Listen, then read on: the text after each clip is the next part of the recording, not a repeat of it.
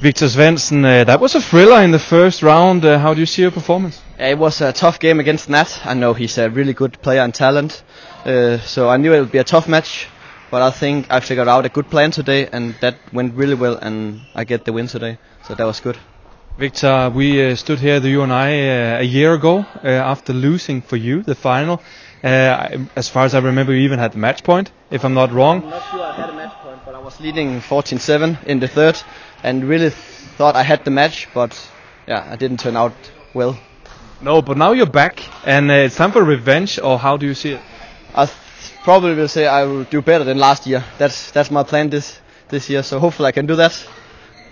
Victor, looking at it right now, the schedule, the plan for 2019-2020, I think it's fair to say that you're not in the run for the Olympics. How is it to be one of those very few players that actually already know, I'm not going to Tokyo because I have Victor Axelsen, I have Janne Jørgensen, I have Anders Antonsen, Hans Christian Viting, Rasmus Kempe. I could just to continue the list.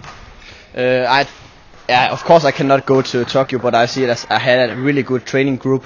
I practice with the best player in the world, so I think that's probably better for me now.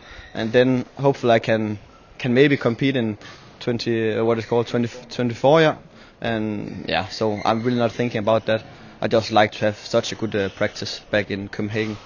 You haven't been playing a lot lately due to a knee injury. What is the situation right now? That's perfect. I have done so much physical training, and I've felt really strong on court today.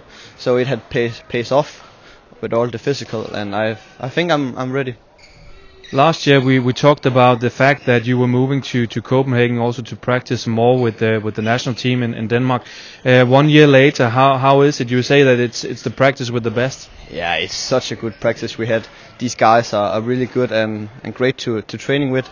It can be tough, but also fair to say, if you want to be the best, you have to do your best every day. So I just like to be there and go there every day.